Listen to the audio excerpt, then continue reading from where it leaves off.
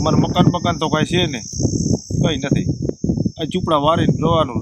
વરસાદ હોય તો ભલે, પછી ગમે એ હોય, ટાઢ તડકા બધું અમારે સીમમાં જ રહેવાનું. અમે આ જો આ માલ ચારીને આ વગડામાં રહી, અમને એનાથી આનંદ જ છે.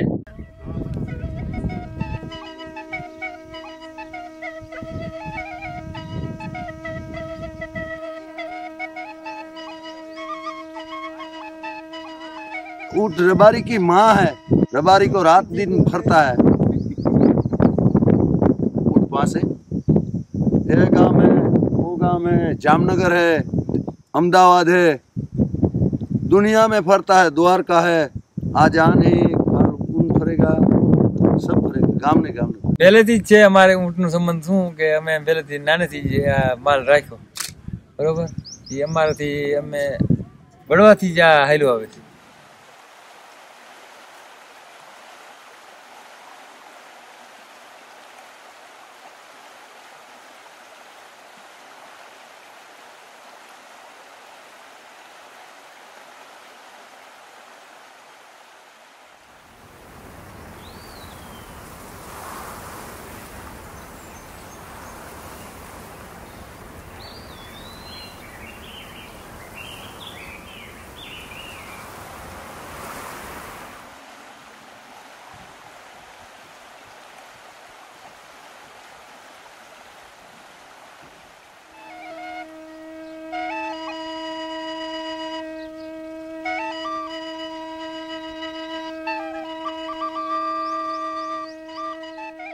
ને ઉપર સામાન ભરીને હાથમાં દોરીને લઈ જઈશ.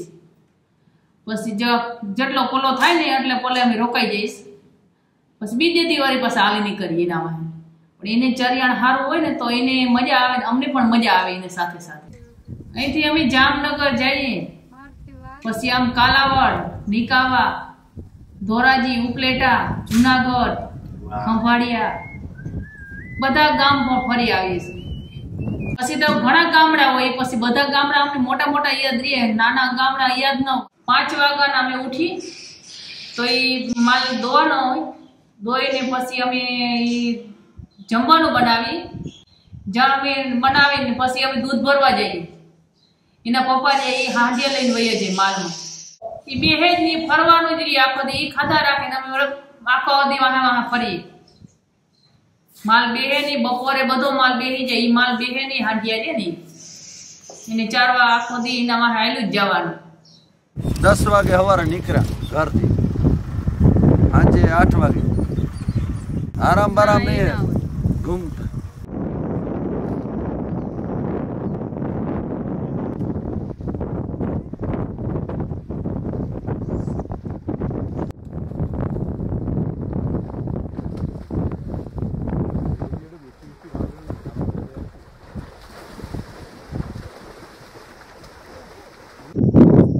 મેવો જો અમારે ફોરસ વાળા અમને ના આવવા દે, કે મરીમ પાક વાળા આવે ને ઊંટ વાળા જવા જ નથી, કે દરિયામાં આવવા જ નથી.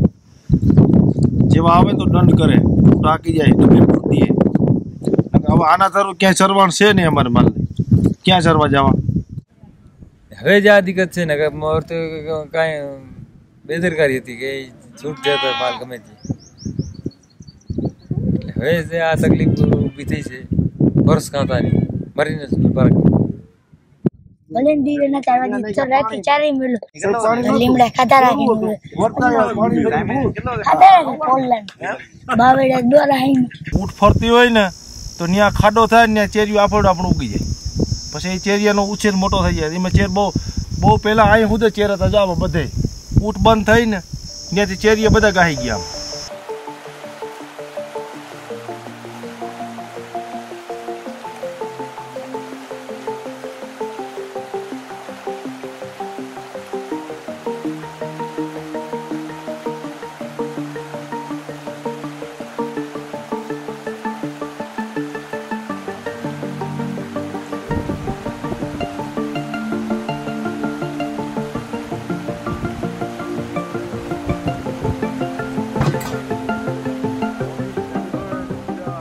डिपार्टमेंट को एक टारगेट होता है, हर साल का टारगेट होता है कि कितने नंबर ऑफ सैपलिंग्स रेज किए.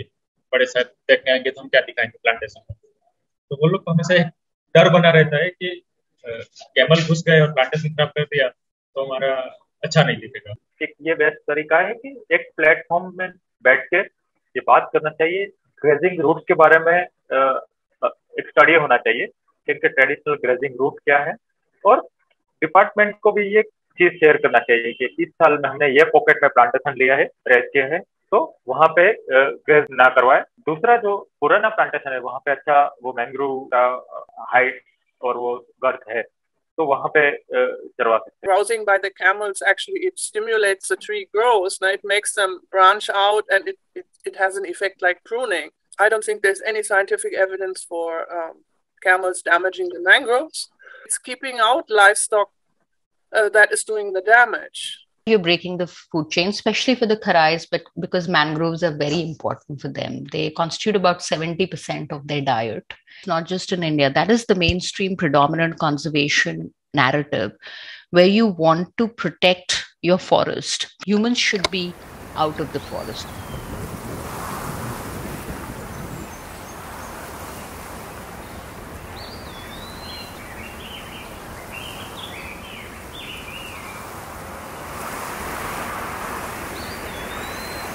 બંધ છે ચેર અને ચોરિયાવ જઈએ અમે, ખબર ન પડે ને એવી રીતે લકાઈને અમે ચોરિયાવ ચારવા જઈએ છીએ।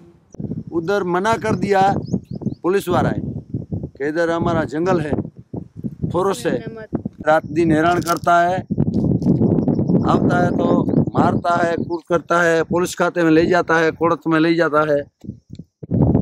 મારા દાદાની 300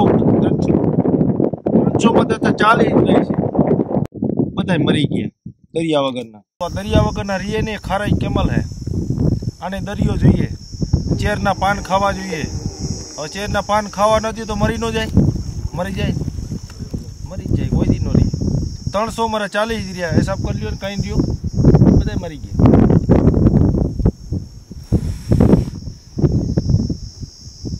દરિયામાં નથી ને તેથી માંદી ન થતી, કોઈ તકલીફ જ નહીં, ખાજી નહીં, માંદી નહીં, પીટોળો કી કઈ થાય નહીં। દરિયામાં રહીએ ને તો કઈ ન થાય। આમાં દરિયામાં લોટવું જોઈએ આને, આમ પાણીમાં ઠંડારસ આવે। આપણે ગરમીમાં આપણી જઈએ કેમ મરી જાય એમ, અને આમ આ એની એસી છે, દરિયામાં ઠંડી હવા આવે, આમાં પૂરેપૂરા વ્યાય, એનું વસ્તાર વધે।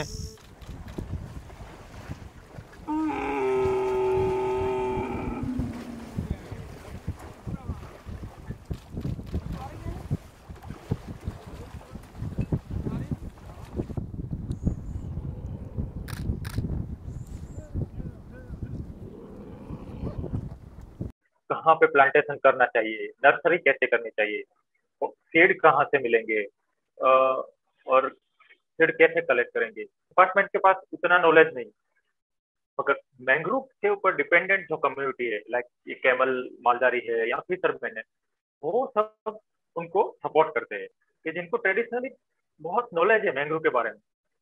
वो बर्ड का कलर टोन देख के बता सकते हैं कि यहाँ पे मैंग्रोव उगेगा या नहीं उगेगा।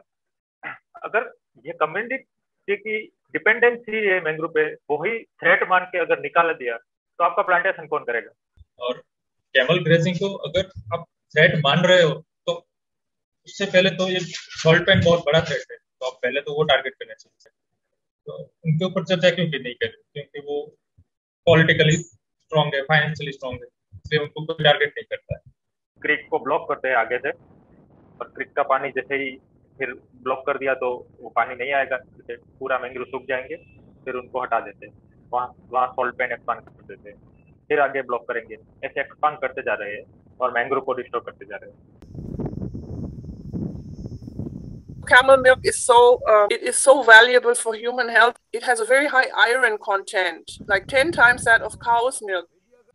તો આ વખત થોડી જાય છે, આવા કોઈ એમાંથી અમારું ઘર સંસાર હાલે, પછી આગળ અમે કોઈ કામ કરવું હોય તો એ અમારાથી ના થાય। આમાંથી અત્યારે દૂધનો ભાવ છે નહીં, સરકાર માન્યતા છે નહીં, તો સરકાર માન્યતા થાય તો આમાં કંઈક ડેરી આવે કે કાંઈક હોય તો અમને મળે, આમાં તો અમને રોટલા નીકળે ખાલી, અમે આગળ વધી ના હાગી આમાંથી।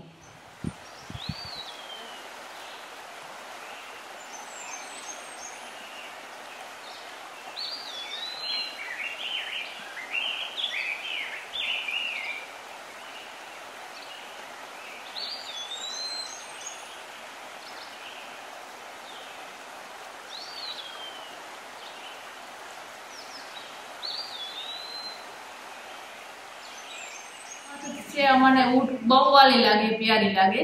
અને આ તે દરિયો ચોખ્ખુલો હોય તો અમે જઈ શકીએ ને તો અમને કોઈ કહી ન શકે. તો એ જ ખુલ્લા પટમાં એને ચરવાની મજા આવે અને અમને પણ મજા આવે. એક તકલીફ એ છે કે મારા છોકરા ભણતા નથી. છોકરાનું એમ છે કે હવે આનાથી અમારાથી થયું ને એવું આ છોકરા નહીં કરી શકે.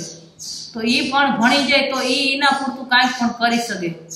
ઊંટનું ધ્યાન અમે 2 જણા સીતા લગન રાખશું, પછી જેમ થાવું એમ. એનાથી ઊંટનું કામ થાય એમ જ નથી છોકરાઓથી. पढ़ाई कर बड़े होकर पुलिस में बैठे.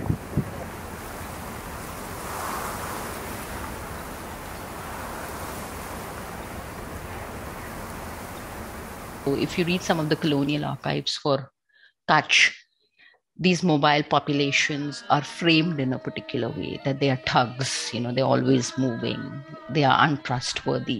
So there are different kinds of discourses which have led to this whole vilification of pastoralism.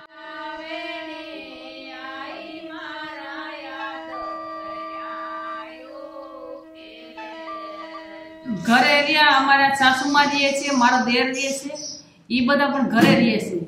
અમારે આ ધંધો છે એટલે અમે બારણે રહીએ. અમને વાંઢીએ વધારે ગમે, ઘરે ઓછું ગમે. ઘરે મજા ના આવે. અત્યારે અહીંયા ખુલ્લી હવા હોય એટલે અહીંયા હે ને વધારે આવે. વાં જઈએ એટલે ગરમી થાય. આપણે આમાં રહ્યા નથી તો મકાનમાં પણ ઓછી મજા આવે.